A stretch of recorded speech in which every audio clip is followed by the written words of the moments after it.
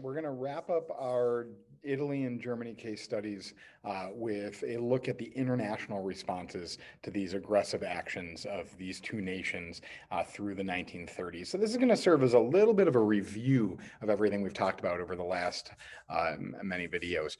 First, I want to touch on the British appeasement policy going into the Second World War. Now this is a word, appeasement, that really has kind of a bad name because of what ends up happening with the Second World War. Obviously, this appeasement policy is a failure, but we have to remember at the time that this policy was being executed, it was working. Like it stopped any further conflict until it didn't stop further conflict. So this was the legitimate British foreign policy towards Germany at the time: appeasement, making concessions to avoid a greater conflict. And there's a lot of reasons why Britain took this policy. First, public opinion. This is a democracy, and they've got to respond to public opinion. And anti-war sentiments are strong in Britain through the 1930s, and they only increase with news coming out of Spain of the bombing of civilian cities during the Spanish Civil War. The demands that Hitler was making seemed justified to some. Why can't Hitler rebuild a military? Why can't Hitler reoccupy the Rhineland? Why can't there be an Anschluss between Austria and Germany? To many in Britain that thought the Treaty of Versailles was already too harsh, they thought these demands that Hitler was making were justified. There was bipartisan support for appeasement in England. So this is not just a Labour Party thing, which is the party of Neville Chamberlain. There's economic pressures calling for avoiding any future conflict. Wars are very expensive, and Britain is dealing with the hardships of the Great Depression. You've got British global commitments that are taking attention and resources away from the problems on the continent. You've got independence movements growing in India. You've got problems in British Palestine with a rising Arab revolt against British control of Palestine. And these are taking attention and resources away from Britain's look at the continental problems. And then Neville Chamberlain as the prime minister. He's got little faith in the League of Nations. The League of Nations has already proved itself to not be an effective force in stopping these aggressive actions. And he legitimately thought that Adolf Hitler could be worked with. So we're going to look into a number of these issues that were contributing to this British appeasement policy and this non-intervention stance. First, the weakness of the League of Nations. Remember, from its onset, the League of Nations lacked the United States as a credible partner and as an economic resource.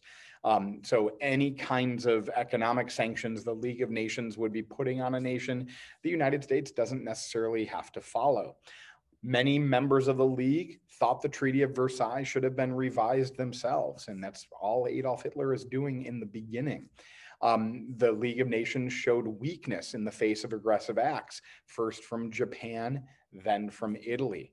And it's really showing that countries are driven by their own self-interests rather than lofty ideals and League principles as they were drafted back in 1919 and 20. The United States is an isolationist nation. The United States, as the major economic force in the world, wants to remain politically isolated from European conflicts. They want to maintain trade relations, but they certainly don't want to get into any European conflicts.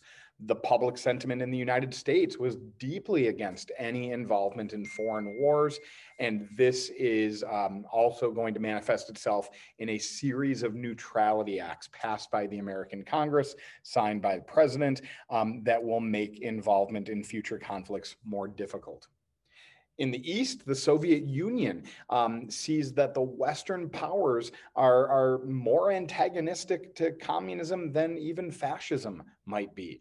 And this is demonstrated clearly for the Soviet Union when Joseph Stalin and the Soviet Union are not invited to the Munich conference, when Britain and France and Italy are all getting together to work out an arrangement with Germany about Eastern Europe, and the Soviet Union wasn't included. This is only going to grow Stalin's distrust of the Western powers. And of course, Joseph Stalin thought that he could work with Adolf Hitler to bring his own foreign policy goals into being. And of course, Stalin has designs on moving into Eastern Europe, countries like Poland, Estonia, Latvia, and Lithuania. So then let's go kind of step by step through all of these moves towards the Second World War and how the international community was reacting. When it came to rearmament, there was sympathy in Britain towards reworking some of these tenets of the Treaty of Versailles. And Britain went so far as to even sign the Anglo-German Naval Agreement that essentially allowed Germany to violate the Treaty of Versailles and rebuild a navy to 35% of the size of Britain with an equal number of submarines. Why would Britain do this? They're hoping to avoid, one, a greater conflict, but they don't want to get into any kind of expensive naval arms race. So if you throw Germany a bone and let them have a small navy, that might prevent, in Britain's mind, Germany from wanting to grow a larger navy.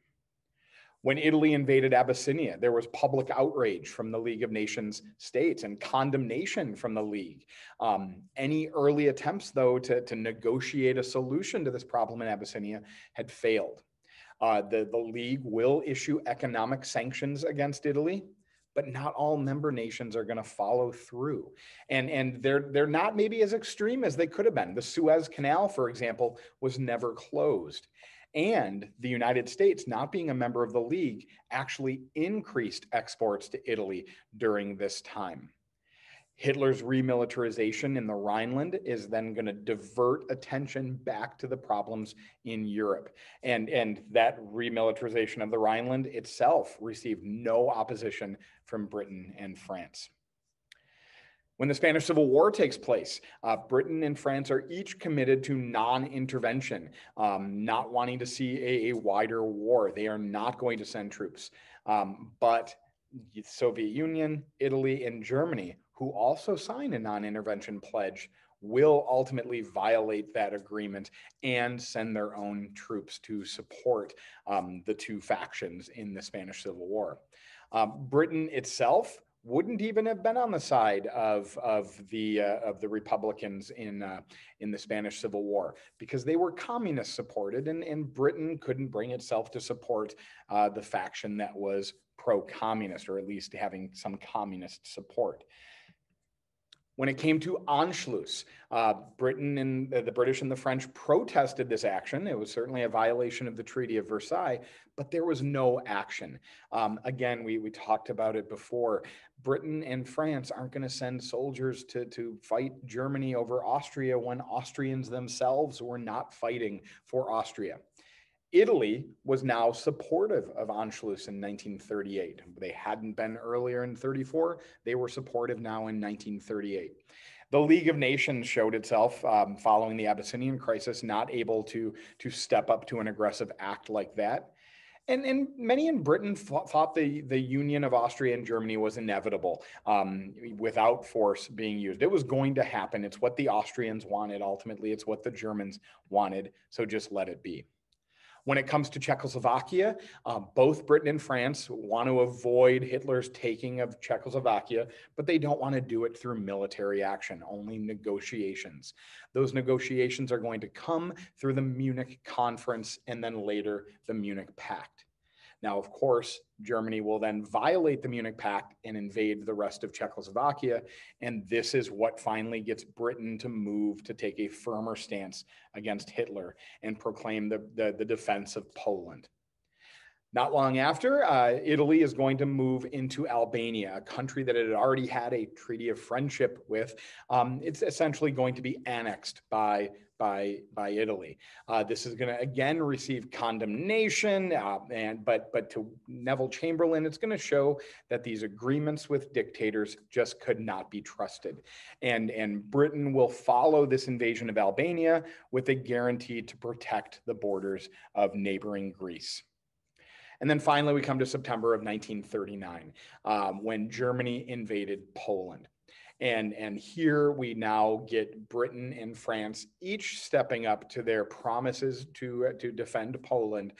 Britain will issue an ultimatum on September 3rd, calling for a German withdrawal from Poland immediately. This was rejected, and Britain and then later France will declare war on Poland, and the Second World War begins. We'll be back in a few days and start jumping into issues of the Second World War. Take care.